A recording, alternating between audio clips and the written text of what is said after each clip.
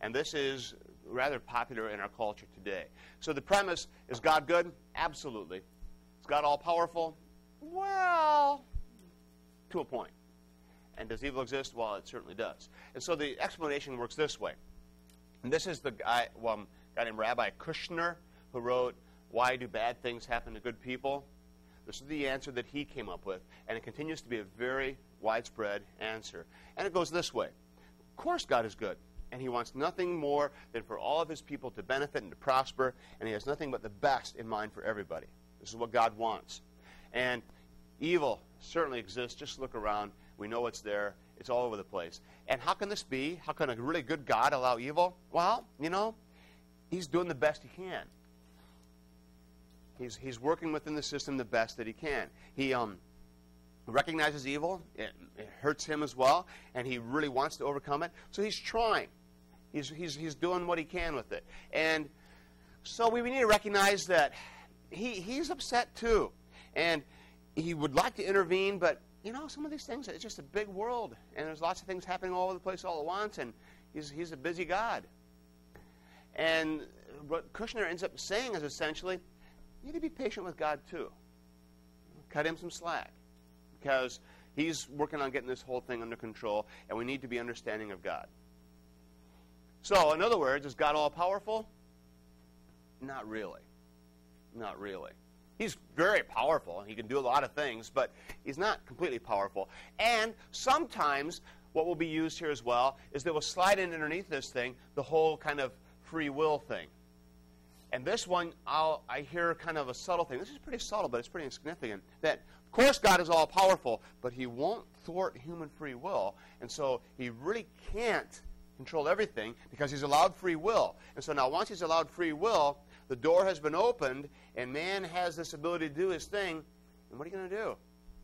And so, in a sense, what they argue is something like, well, God has tied his own hands, and now it's really kind of out of his control. He's turned it over to the people. They've made a mess of it, but what's he supposed to do?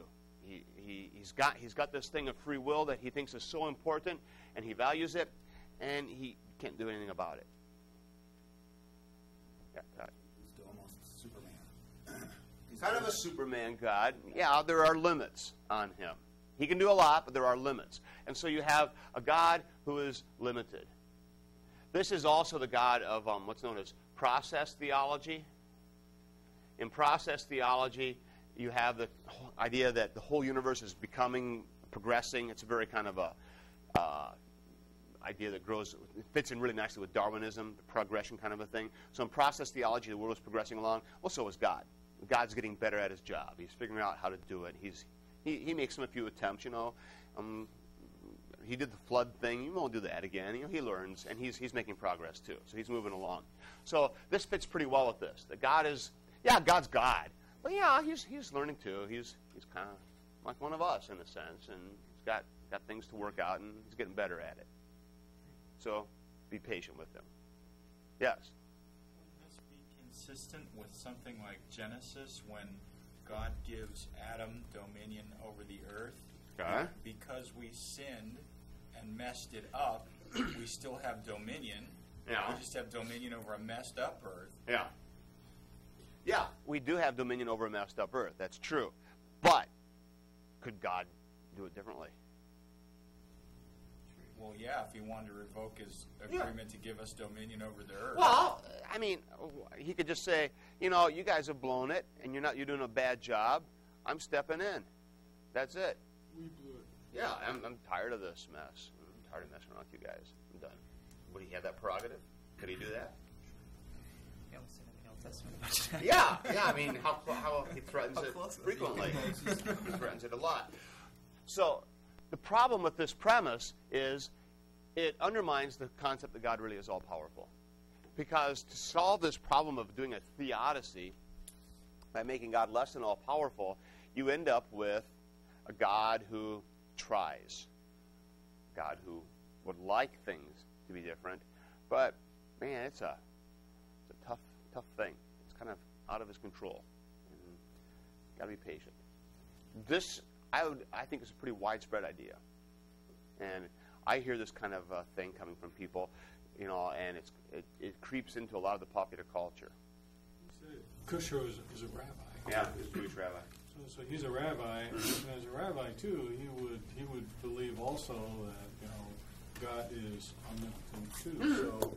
So would he then be going against the core of the Jewish? He's just saying we got to understand omnipotence a little differently than we think. Omnipotence doesn't mean do whatever you want. You've got to live within the limits that are there as well. Well, would the Jewish faith, going back to yesterday a little bit, then call him a heretic for saying that? Oh, some would, some wouldn't. I mean, Judaism is a funny animal. It's all over the place, and you've got a few who really take seriously what it means to be a Jew, and what you call the Orthodox, practicing, really conservative Jews. They're a pretty small number, really small number, and they might read Kushner and say, "No, he's got it wrong." But then you got the vast majority of Jews who are, I don't know, the vast majority probably are just Jewish in name, at least in this country. And for them, it's just a culture. Eat matzah once a year and do the Jewish thing, and it's who I am. But do they believe anything about it? No. And you have another bunch, the Reformed, who take it somewhat seriously, and they go to synagogue and they go to temple and do their thing. But man, they're pretty liberal too, and there's all kinds of room for it. So Rabbi Kushner probably speaks for the majority of them. Okay. It's like Christianity. I mean, you got liberal off the wall people who claim the name Christian, and you got really conservative people who name the Christian. It's the same within Judaism, except they're the people who take it seriously are an even smaller minority than they are in Christianity. Okay. All right.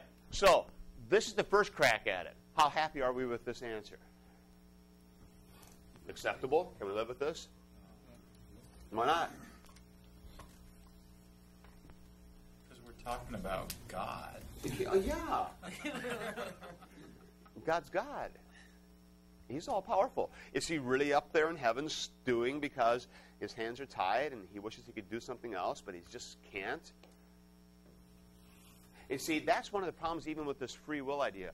And this is the attractive one for a lot of Lutherans even. You'll hear this kind of God would, but if he did, then he'd be interfering with free will, and he won't do that. And you show me anywhere in Scripture where it says that God has given man a free will, and that's the sacred trust, and he's not going to violate that sacred trust of free will. You won't find it. This is a really popular idea, and we have assumed it, and it's very widespread among good Bible-believing Christians that, free will, of course. That counts for everything. But the problem is Scripture doesn't really teach that. And free will is much more appealing to us in our humanity and in our desire to be significant and to be our own person, but it really doesn't have scriptural support. So, the free will card, we'll see, that's a tempting one. We'll come back to that one, I think. Talk about it some more. Talk, especially with friends and everything. Sometimes I start to think that people have different definitions. I mean, obviously, you throw a definition out, it's going to mean something different to everybody else. Right. But, the concept of free will, everyone's got their own definition. True. Because I've had conversations where, I believe that, and you get further into it, and they understand grace alone.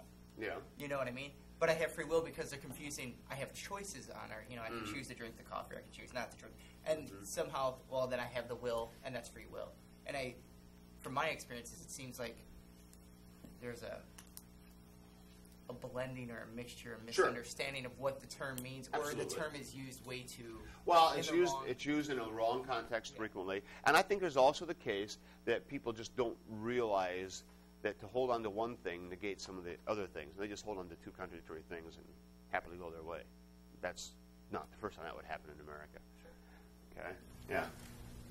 With a lot of people who are struggling with this question and other questions, what it seems to me as though what they do is they do this like weird bargain thing where they look at God and they say, okay, if God conforms to my expectations, then I'll believe in him, or my perceptions, or whatever it is, Sure. And it seems to me as though inherent in the actual definition or concept of God is this idea that he doesn't exist to fulfill our expectations. We exist to fulfill his. Right.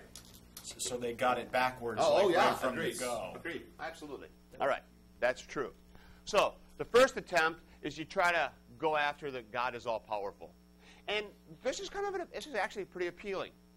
And it fits in well with, especially with the American Gestalt, because evil, that's fine, that's real. God is good, of course he is. Count on him, good. Grandfather in the sky, but he can't do everything. And actually this is kind of comforting to us. And that's why I think Kushner's book was so popular. It sold like hotcakes, and it's still very popular with a lot of people. Because it's kind of comforting to say, yeah, he's like the grandfather who's really powerful, but he just can't quite do everything, and that helps to explain why problems still happen. And we're understanding. We can be patient with God. We can even forgive him. And that's really cool, because now we get to forgive God. And see, that puts us on a par with God in a sense. And so we have to understand him, and he has his limits too, and okay, that's pretty cool. And this really kind of pumps us up, and I really think that's part of the popularity of this thing. Does he use any scriptural support for these? I haven't. What I would call outrageous things. I haven't looked at it that closely, but you can find God appears to be limited. He limits himself on occasion. He'll do that. But if you really take seriously all-powerful, you just can't abide by this. My contention, I want you to realize, is how much this sinks in and slips into our psyche and our thinking to kind of try to come to terms with this thing. All right. So if we're not going to be satisfied with this explanation, that God is limited